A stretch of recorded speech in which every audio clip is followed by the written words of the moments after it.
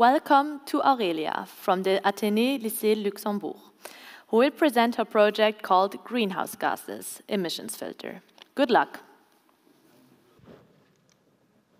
Hello, my name. Hello. As said, I'm going to present my idea for a filter that reduces greenhouse emissions from vehicles using a filter composed of sodium hydroxide. It is evident that we are slowly driving our planet to its destruction. Wildfires spread throughout countries, destroying not only our homes, but the homes and habitats of animals. And while fires burn in the south, the Arctic is slowly being destroyed, driving many species to the verge of extinction. 2021 is a key year to battle climate change, as it could be the year that makes or breaks our planet. So, a brief explanation of my idea. My idea could act as an extra function to catalytic converters. A catalytic converter is a device that takes the poisonous chemicals, such as carbon monoxide, and transforms them into less poisonous, but still harmful to our environment chemicals, such as carbon dioxide or nitrogen dioxide. My idea would be to have a filter that, after the catalytic converter, would transform the emissions coming out of a catalytic converter, which are mainly composed of nitrogen dioxide, carbon dioxide, oxygen and nitrogen that comes in with the air, and water. This would go into the filter and react under the intense pressure with the sodium hydroxide, forming sodium carbonate, sodium nitrite, sodium nitrate, and sodium nitride.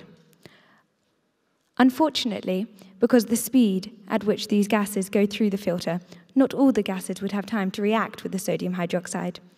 However, even if just an approximation of 25% react, this would still have a huge impact on our environment and benefit us in the long run. Here you can see a brief diagram of what it could look like. There's the filter and the products and reactions of this reaction. Here you can see the reactions necessary to happen.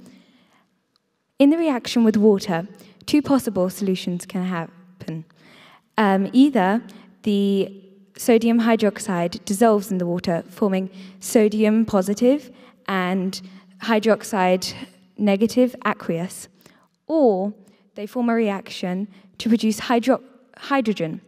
And as we know, hydrogen is very flammable, but a later reaction will happen under the pressure of the heat, and that will remove the hydrogen and turn it into water vapor. In the second part of my experiment, it is necessary to remove some of the heat energy, if not all of the heat energy. So a cooler is necessary. We need a cooler because if not, the sodium carbonate and the water will react again to form sodium hydroxide and carbon dioxide. This would render the machine useless. Any type of cooler is possible.